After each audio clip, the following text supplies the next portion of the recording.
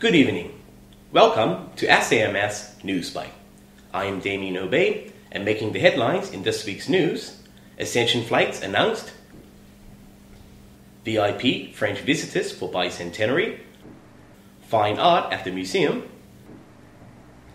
cancer awareness events brings community together, and highlights from this week's football. It has been several months since Comair became a household name on Saint Helena when they were announced as the air service provider. The company burst into the headlines again last Friday when the governor announced they will also be flying a passenger plane to Ascension.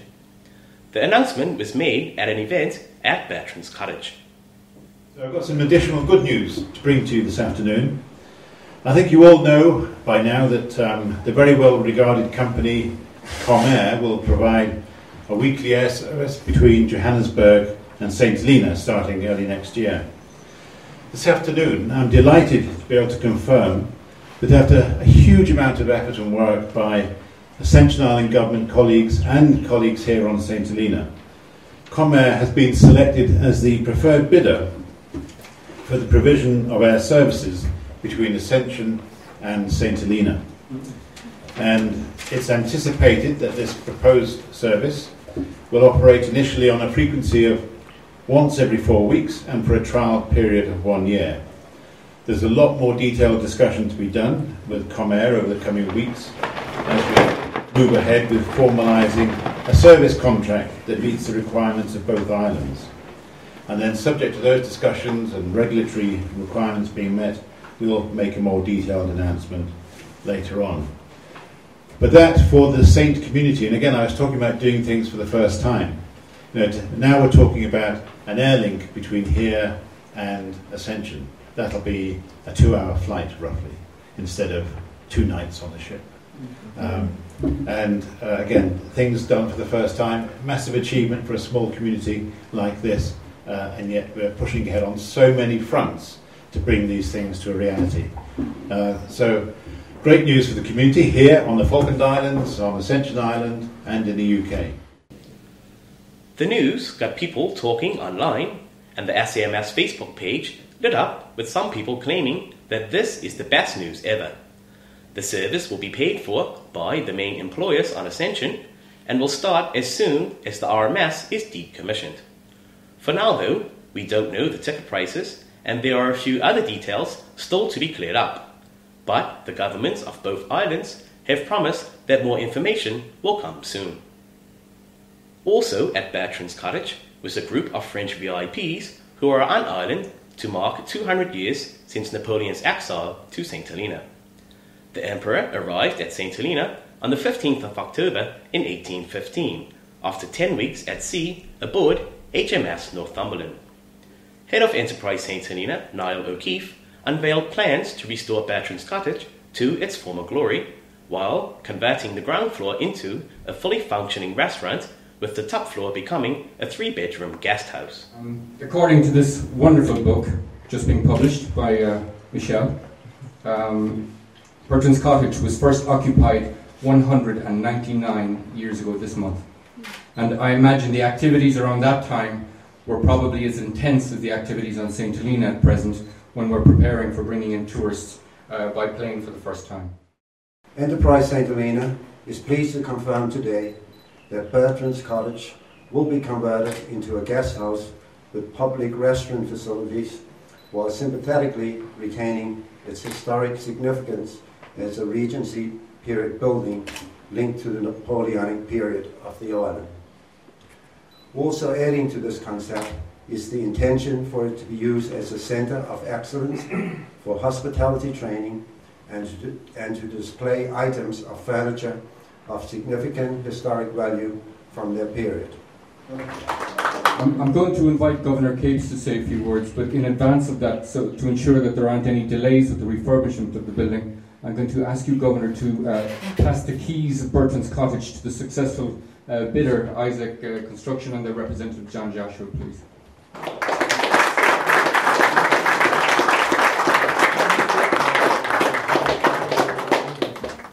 Tours of the existing building were conducted, and guests had the opportunity to view the new floor plans for the proposed refurbishment. The French visitors attended a special ceremony of commemoration of Napoleon's exile to Saint Helena at the tomb on Sunday. Father Del Bowis led the commemoration with prayers. A minute's silence followed Pastor Graham Beckett's rendition of Sonnery O More. The UK and French national anthems were sung by choirs, followed by laying of wreaths, led by His Excellency the Ambassador Jean Mendelssohn, representing the Minister of Foreign Affairs and International Development of the French Republic. Shelby Bargo, Jade Leo, and Teeny Lucy drew the ceremony to a close with a musical recital on strings before everyone was welcomed to the tombsite to mix with the French visitors. The Saint Helena Museum is playing host to Anya O'Keefe's art exhibition, which is focused on Saint Helena and particularly in connection to Napoleon. The exhibition, named 200 in tribute of the Bicentenary of Napoleon's arrival on Ireland, displays 12 original paintings depicting scenes relating to the French Emperor. Honourable French Consul Michel Martineau officially opened the intimate event on Friday the 9th of October, where there were speeches by the artist, and SAMS was there at the opening of the exhibition that will be running until the 23rd of October. Okay, now I'm here with Anya O'Keefe. Anya, these are fantastic artworks. Just explain to the viewers what we're doing here today. Well, we're opening the exhibition that I've created called 200. When I arrived in Saint Helena over a year ago, Michel Martineau invited us to Longwood House, Briars and the Tomb, and he told us all about it. And I was fascinated by the history, and just being here was amazing. And I asked him, can I take photographs? I'm an artist. Would you mind if I did some work around this? And he said, his support was total and fantastic, and then he agreed to open it for me a year later, which is amazing. Which would you say is your favourite? If you could have a favourite, which would you say is your favourite? Pet, it's the one here, actually, this one. And what's just to describe what that photo depicts? It's an arrangement that Michel created, the honorary French consul. He created inside in Longwood House. It's a replication of Napoleon's coat and hat, resting on a chair. What it reminded me of is any human being who passes away, and their clothes, still in their shape, are left there. And I think it was very human, very atmospheric, and very inspiring. So it's quite a tremendous turnout. What do you think about the turnout that you've had for the opening event? I'm a very emotional person, as you can probably tell by my painting, so I'm extremely moved that people took the time and were interested, and I'm amazed. I'm absolutely amazed. I'm very honoured. Very honoured. Cancer Awareness Month kicked off last Friday afternoon. Over 500 people gathered at the seafront to view the Pull Together event organised by the Cancer Awareness Support Group. 7 teams endured an intense physical battle as they came together to pull a 16-ton fire appliance over a course of approximately 70 metres.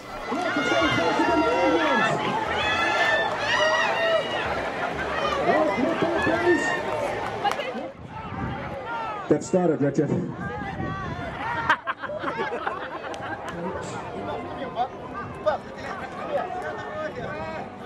Ooh.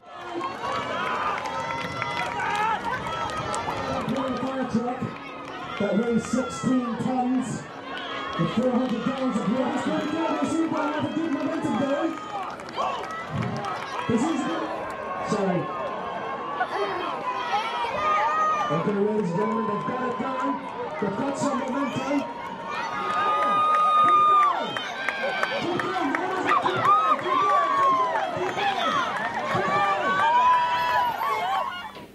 Basil Reed's super team were early front runners until Cunha's Fairies, a team put together by Martin Cunha Buckley, dethroned them. Martin was diagnosed with leukemia in 2006, and after 7 courses of chemotherapy and a bone marrow transplant in 2009, he freed himself from the clutches of the deadly disease. Despite his team's best efforts, the event was eventually won by Tropical Reef Donkeys, a team made up of Saint Helena Airport firefighters who just pipped Cunha's ferries by less than half a second. On the pole scooped prizes for being the team that showed the best team spirit and raised the most money. After the pole together at the seafront, the large crowds headed to the mule yard to witness 4 brave men have their body hair removed for charity. In front of me are 3 brave souls. Stupid, but brave. Too brave. Say pain. Pain. And then. So, how are you feeling? Nervous. You've got nothing to feel nervous about, Nigel. Nervous, but it's for a good cause.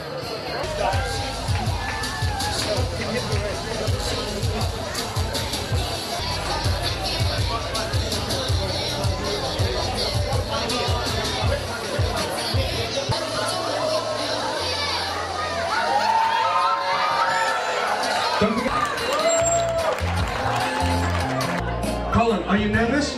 Yep. Have you had the first stone before? Are you sure? Okay. I'm sure you will remember that. Oh, sorry, I thought that she was going to rip his nipple off. Here we go. Mel? Oh! Oh! That was the first pull, ladies. Oh, actually. Oh! I don't know if you guys heard. 3, 2, 1! Oh! How do you feel? Oh, I can't look. Ladies and gentlemen, Mr. Colin Owen! John, how long does it take to grow your beard to that length? 6 months-ish. Wow. Oh, well done. 6 months worth of hair, ladies and gentlemen.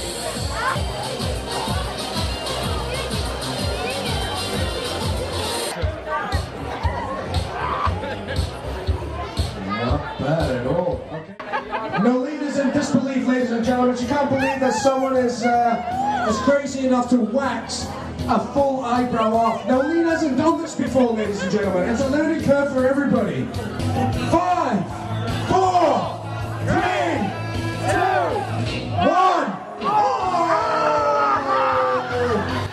1. In the weeks leading up to the event, Nigel McMichael was able to raise over £1,000 before the night had even begun. The Cancer Support Awareness Group then combined with tourism to host a Regency ball at the castle on Saturday night. Those attending the ball were encouraged to dress in period style, and it was pleasing to see a few don period costumes.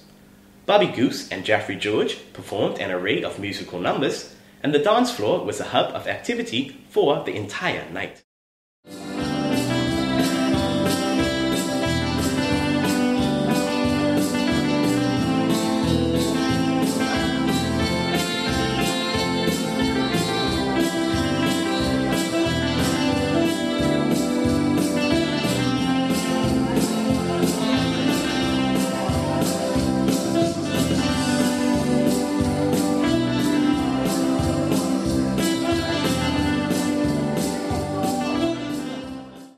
The Cancer Support Awareness Group has more events planned for the rest of the month, so watch this space.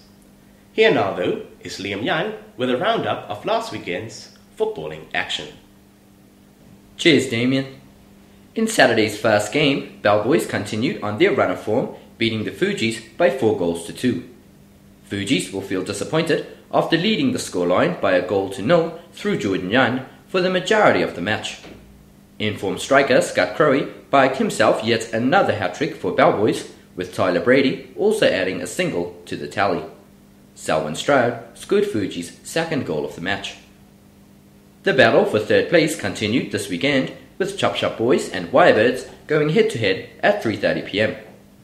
The Birds took the lead through Rick Joshua before Chop Shop struck back to level the score from Kevin Hudson. The game was closely contested to the last, but a winning goal did not come. Wirebirds still hold the third place spot with a superior goal difference. On Sunday, Rovers maintained their position at the top of the table with a 2-0 win over Axis.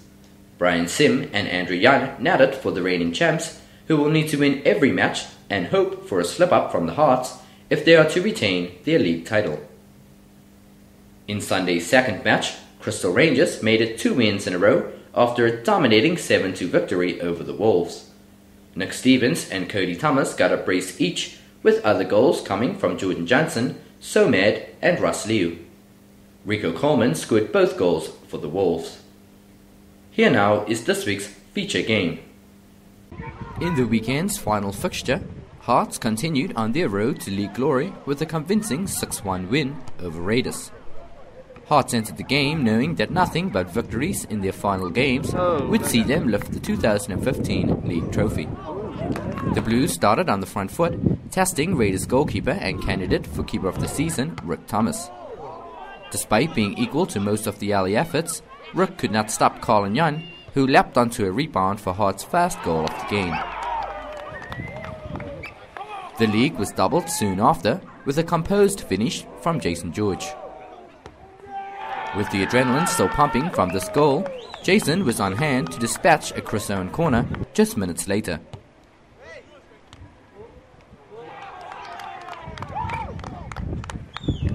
Despite going 3 goals down in 10 minutes, Raiders kept calm and continued in search of a goal of their own. This sometimes left them vulnerable on the counter-attack with the pace of Jason up front. He should have scored again here, but unfortunately his touch was poor. It seemed his first half hat-trick just wasn't to be when just minutes later he was granted this gift of a corner from Colin, only for his effort to bounce back off the upright.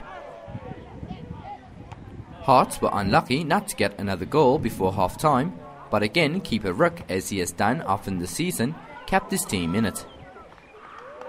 The second half started as the first ended, with Hearts on the front foot.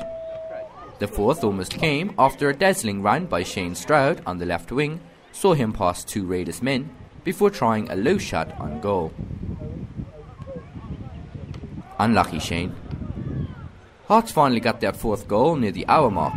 Chris Owen took his time before smashing a shot through the keeper's legs and, to the confusion of many spectators, through the net. Raiders were quick to react after going 4 down. This well-weighted pass from captain Greg Phillips put Dane through on goal, where he made no mistake giving his team a glimmer of hope. Those hopes were diminished just minutes later though, when this mistake was made by the usually comfortable Rick in goal. Hearts rounded off a good performance with the 6th and final goal of the game. Great tenacity from captain Mikey Williams gave Clayton Thomas space to whip in a left-footed cross. There was star man Jason George to head home his 3rd goal of the game, completing a well-deserved hat-trick. Hearts will now look forward to next week's game against the Axis. After the weekend's results, Rovers still sit top of the table on 43 points. Hearts sit 2 points behind with a game in hand. This means that it's currently the Blues' title to lose. This week both Rovers and Hearts will have difficult matchups, with Rovers taking on Wirebirds and Axis set to take on Hearts. This could be a very important game-changing weekend in this year's local football league. Back to you, Damien. Thank you, Liam. That brings us to the end of this week's edition of SAMS Newsbite. I'm Damien Obey. Thank you all for watching.